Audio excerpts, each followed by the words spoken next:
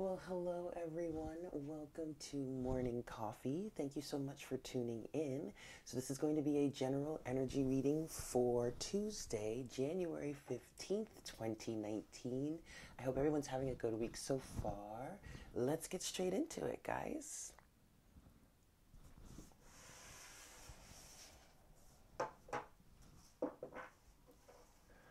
Hi, Spirit. Please make me a clear channel for the collective at this time. Please bring forward the best messages to serve the highest good of all involved for today, Tuesday, January 15th, 2019.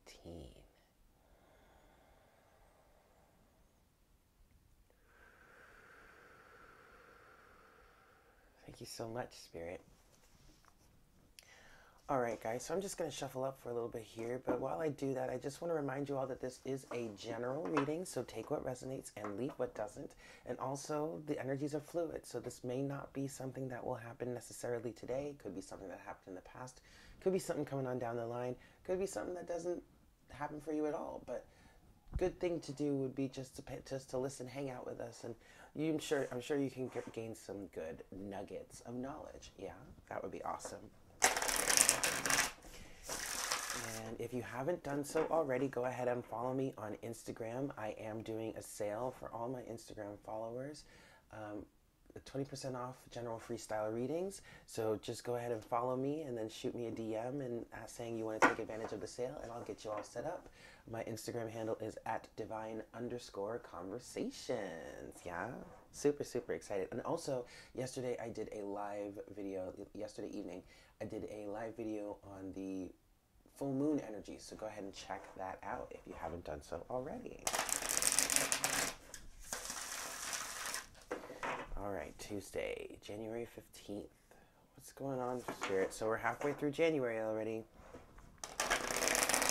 Time really does fly by. All right, January 15th. One more shuffle, and then we'll see what we've got for the day.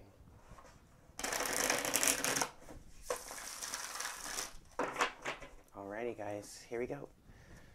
Best messages, please, Spirit. Tuesday, January 15th.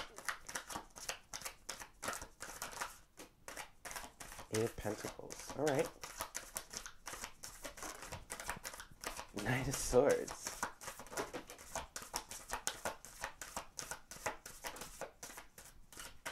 All right, cool. And the Five of Pentacles still. Wow. All right. Underneath the deck, we have the Hanged Man. So things might be feeling a little stuck right now. You might be feeling a little stagnant. You might be feeling a little bit in a precarious position.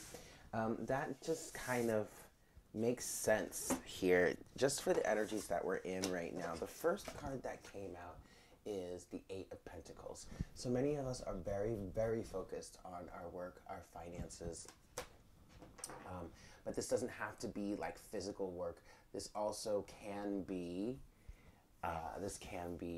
spiritual work, okay? And that really could be what we're talking about here, especially with it coupled with the hanged man, all right? But there's a bit of suspension going on, and that's really allowing us to gain a different perspective. I feel like we've been in this energy for some time, probably since before January started, but once January started, I think that's when it really like settled in. Excuse me. And so what I'm picking up here is that this work that we're doing has to do with communicating the truth, being authentic, being as authentic as possible, and releasing any sort of feelings of lack mentality, being left out in the cold. You have the Knight of Swords and you have the Five of Pentacles here.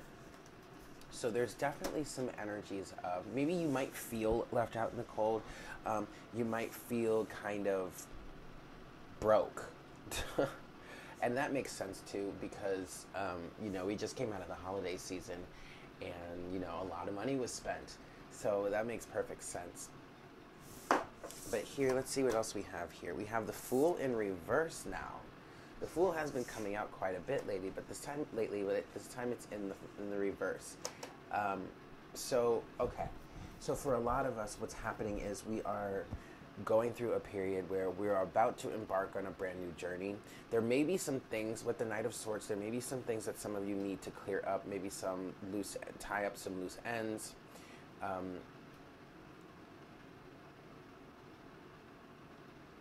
Yeah, you may need to tie up some loose ends before you can actually go on this journey. Now, the Fool is in reverse, and to me, that's just saying that there's a little bit of a blockage. You haven't quite started yet, hasn't quite gotten off the ground yet, but the Fool is here nonetheless, okay? So that means that there is a brand new start that is here on the horizon. Oh, that's funny. It just may not have fully started yet or fully materialized yet. And this has been coming out actually with the readings that I've been doing lately. We're kind of like in this, a lot of people are in this in-between energy of in-between worlds. And so between the Hanged Man upright and the Fool in reverse, and if you look, the Hanged Man is upside down, the Fool is in reverse, so it's almost, so they're kind of like mirroring each other there. That's kind of cool. But it's like this almost like a limbo area. You're in between the past and the future, which that is always the case, because in between those is the present. But it's like you're in between your past life or whatever it was, whatever circumstances were a part of that life. You're in between that and the new cycle, okay? So it really might feel really weird, really precarious. Now, moving forward, we have the Four of Wands, the Five of Cups, the Queen of Cups, Moonchild, the Knight of Pentacles, and the Star. All right, so let me take this. I'm gonna put this up here for now so that I can move these here. So this is a good thing, okay? Now, first of all, what is being said here is that there's a good foundation at play here. All right, there's a lot of good work that has been done. A celebration, if you want to celebrate, go right ahead. If you want to congratulate yourself, if you want to take a little break and just enjoy, the fruits of your labor so far, go right ahead. But the Four of Wands, the message of the Four of Wands is that this is not a time to rest on your laurels, okay? Yes, you have a reason to celebrate, but this is not... It's not the time to slack off, really. There's still work that needs to be done, okay? And so, with that said, you have the Five of Cups and the Queen of Cups. I really feel like a lot of what's coming through with this is the fact that, there's been a lot of stuff. There's been a lot of emotional stuff that has happened lately, and you may still be kind of mourning all that energy, all right? But this is, especially with the Queen of Cups, this is energies of feeling compassionate, understanding, empathy, telepathy, psychic ability. But keeping what I'm getting with this right now is keeping your emotions in check, keeping your emotions grounded, and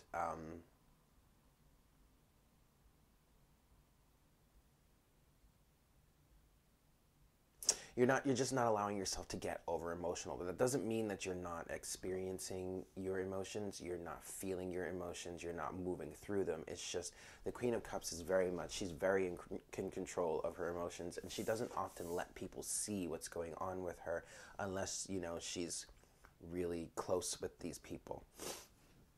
But you can see this as like the final purge. Even though you have the Four of Wands here, there is a final stage a final experience. Yeah, a final stage of purging that you're really going through. Doesn't mean you're going to stop purging forever. But in terms of moving into this new reality, moving into this new manifestation, this new cycle in your life, there is like a final stage, and that has everything to do with the moon, okay? You have Moonchild here. This is one of the unique cards of this deck. Moonchild talks about the moon cycles and what we're learning from them and how we can learn and grow from them. We're definitely experiencing a major moon cycle because we have this full moon coming up on the 20th to the 21st of January, and it also is going to be a super moon and a blood moon because it's a total lunar eclipse. So full moon energies are intense anyway. This time, first full moon of the year, is a doozy. Okay, now with that said, you have the Knight of Pentacles here. Slow and steady wins the race. Okay, especially if you really want this new beginning to be as long-lasting and solid and stable as you would hope, or as one would hope, you have to give it time to develop. Okay, and that's a little bit of what the Five of Pentacles is talking about here. There's a little bit of fear as to whether this is going to manifest or not, and you just have to give it the time. All right, don't throw yourself out in the cold. Don't throw the baby out with the bathwater. Like, you know, that kind of thing. And then finally, you have the Star. Especially coupled with the Knight of Pentacles here, wish fulfillment is at hand, but also very, very deep clearing and healing is at play right now, okay? And that does take time. Think about it this way. A friend of mine, a very good friend of mine who is a shaman, put up a meme on Facebook not too long ago about how your wounds did not all happen at once. They happened over time. They happened over lifetimes also. So don't expect for everything to just be healed all at once. It's not going to happen that way. You have to take the time and do the work, right? So that's what we're saying here, kids. All right? Slow and steady wins the race. Your healing is at hand, says the universe. All you have to do is let it happen. And the biggest thing that you would need to do is to allow yourself to gain this new perspective, because it's the new perspective that's really going to help you learn the lessons. So if you are feeling stuck or stagnant, stop fighting it. It's like quicksand. The more you fight it, or like a Chinese finger trap, the more you fight it, the more you sink into the sand, or the more stuck your fingers get. You have to just relax and go with the flow, okay? Some of you really are fighting this new point of view.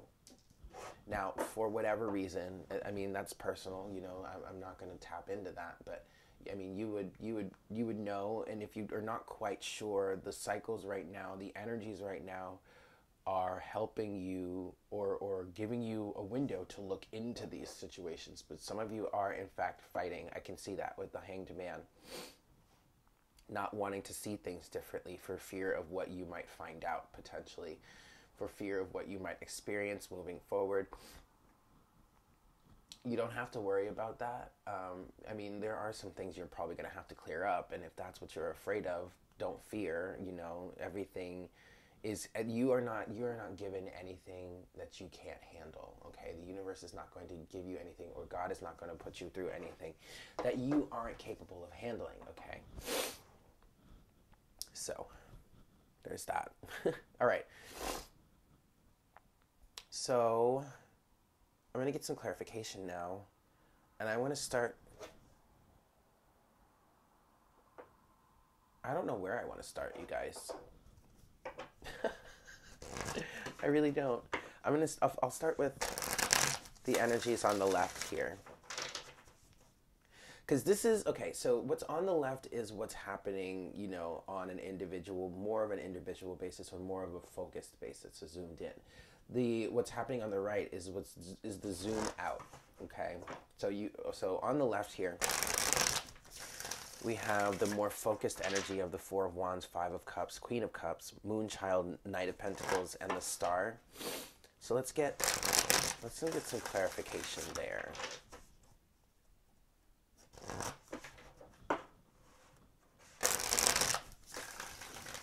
Alrighty, here we go.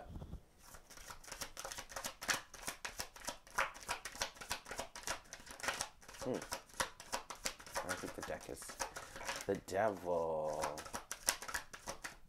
Okay. Ooh, wow. All right, underneath the deck, we have the Five of Cups. So we have the Five of Cups twice here. So within this energy, there's a lot of mourning going on. And wow. Wow. Okay. There's a lot of mourning going on. Some of you are coming out of a tower moment. Some of you may have dodged a bullet and dodged a tower moment. But I think that for the most part, this is about the tower in reverse. We're coming out. We're healing from a tower moment. For a lot of us, there was a social situation that was just toxic. Just toxic.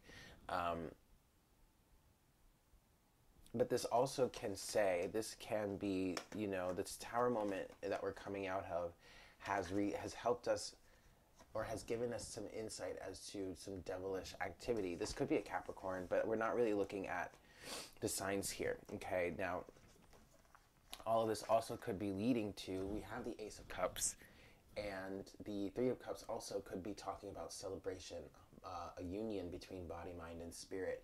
And especially with all of the self-love that we've been working on, that we've been practicing, that many of us as readers have been preaching, there's been a lot of momentum around building that, filling your own cup, right?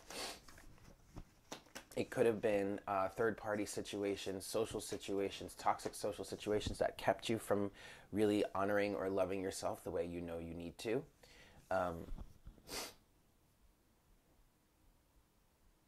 But there is a light that's been shown on these toxic situations. And we really are in the end of coming out of a tower moment. Now, also what this is saying is you might have a little bit of a devil in your ear right now talking about trying to get you to fall back into what the tower helped you to break away from, okay? Don't let that happen.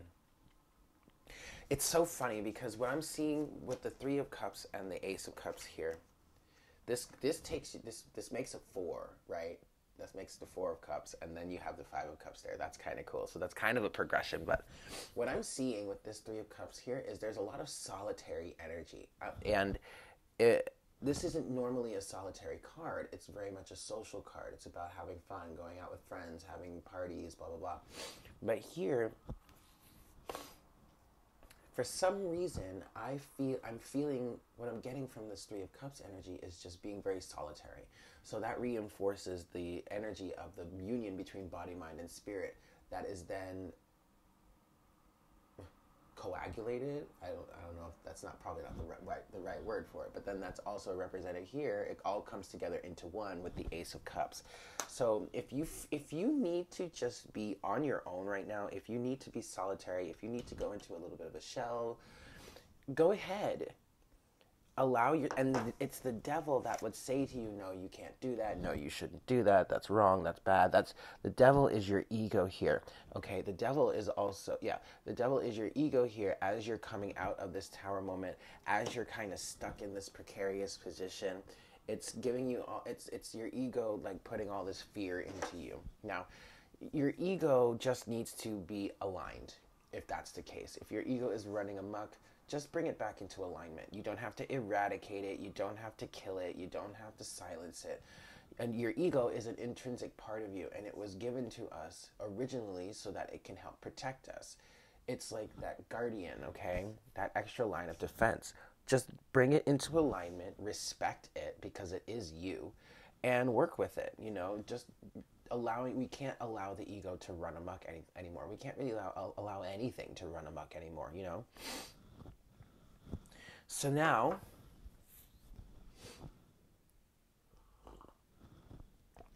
let's clarify these larger energies here. So this is the more focused energy, but here on the right, this is the larger energy, the major cycle. We're entering into a brand new cycle, a brand new situation, a brand new reality with the Fool here in reverse. There are still some things that are being cut out of the way, okay, with the Knight of Swords. Maybe some tying up some loose ends for some of you, maybe some last bits of communication that need to be had. Some of you may even be really working on telling your story throughout this, but ultimately there is still work being done to get into this cycle. A big part of what needs to be purged or released from this cycle is lack mentality with this Five of Pentacles here, okay? But let's get some clarification on this energy, please, Spirit.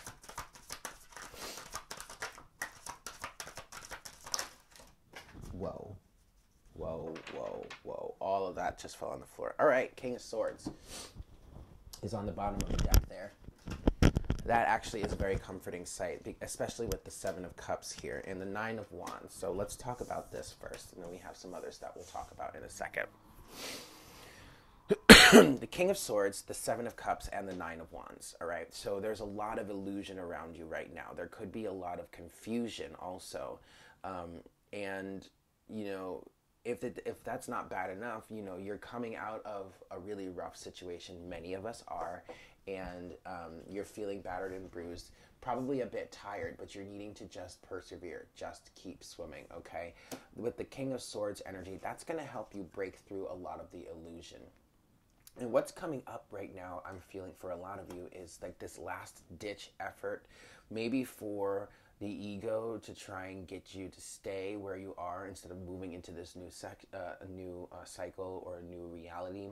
Could also be the effort of some sort of like handlers, whether those be physical or non-physical, you know, trying to keep you in the same frame of mind that you've been in, or just spiritual warfare type energy, trying to distract you, trying to get you to forget what you've learned potentially. All right, don't let that happen. Maintain that objectivity and the logical aspect of things with with the King of Swords. All right, let's see what else. That's beautiful. Ten of Swords, Ace of Wands, Knight of Cups, Two of Wands, Two of Cups, and the Seven of Wands in reverse. Well, first of all, the Ten of Swords is a beautiful sight. The Ten of Swords, the Ace of Wands, and the Knight of Cups is a very, very gorgeous, is a great thing. Now, the Knight of Cups doesn't necessarily mean that somebody is coming through to give you an offer of love. Often this is creative expression. And that to me is what the Knight of Cups has been speaking about lately, okay? You are breaking out of a cycle that has kept you held down, all right? You're breaking out of the cycle. You're ending, the worst is behind you, okay? You're ending all of this shit. You've got the Ace of Wands. You are inspired, and many of you actively do want to get moving, okay? But wait, look at this. Here's the progression. You went from the Ace of Wands now to the Two of Wands. So the Two of Wands with the Two of Cups. That's beautiful. 2-2. Many of us have been seeing twos a lot lately. 2-2-2, well, all that stuff. It's 22 minutes on the counter right now. But you have the Two of Cups and the Two of Wands. So there's a balance between masculine and feminine that's coming into play here. This is your own inner balance, okay? And I feel like this is the biggest part of the holdup right now. What the biggest factor that is leading to this Hanged Man energy is solidifying this balance between masculine and feminine, the union, the unity within. I mean, we have union coming through on both sides. Union cards, union energies. You have the Three of Cups here, and which is speaking to the union of body, mind, and spirit. And then in the overall, the larger picture, you have the divine union of masculine and feminine coming together, okay? With that, you have a choice to be made, all right? Because you were at, and as this union deepens, okay, as these wounds heal and you release and you move away from the past with the Ten of Swords here, and as this union deepens, you are then faced with a fork in the road. Which direction do you want to go in? And it's this union of masculine and feminine within that's going to help you figure out or decipher or decide which is the best path to take. Seven of Wands in reverse. This is blockages coming down.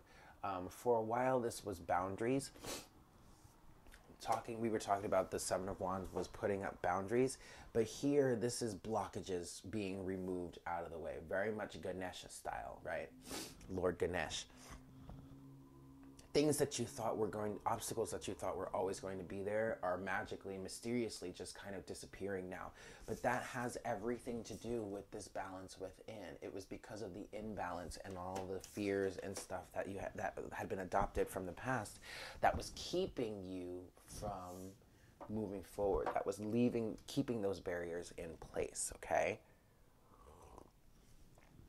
All right. So, instead of the animal spirit cards, today I'm being called to get some oracle guidance from the unicorns, and then I'm going to close the reading with the crystal mandala deck.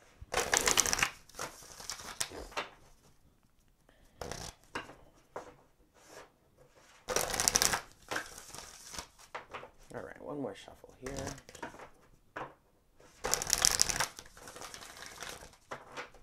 Here we go.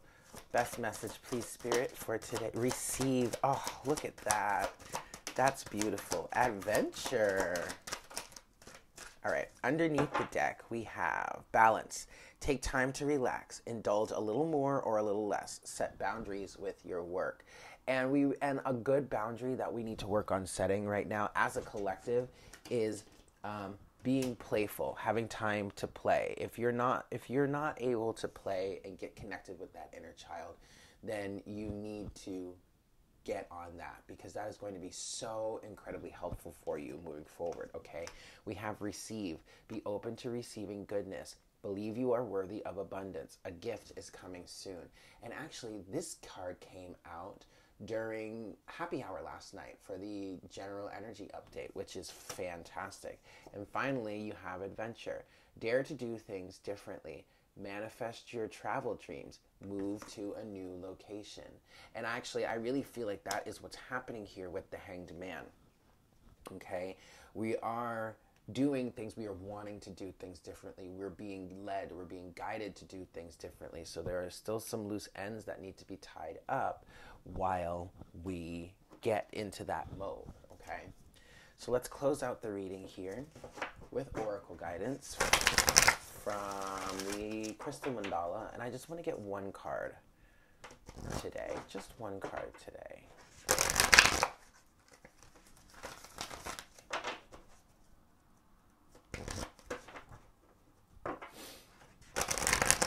All right, Spirit, best message, please, for today, Tuesday, January 15th, 2019. Thank you so much, Spirit. There it is. Ooh, card number 12, Angel Raziel and Pietricite.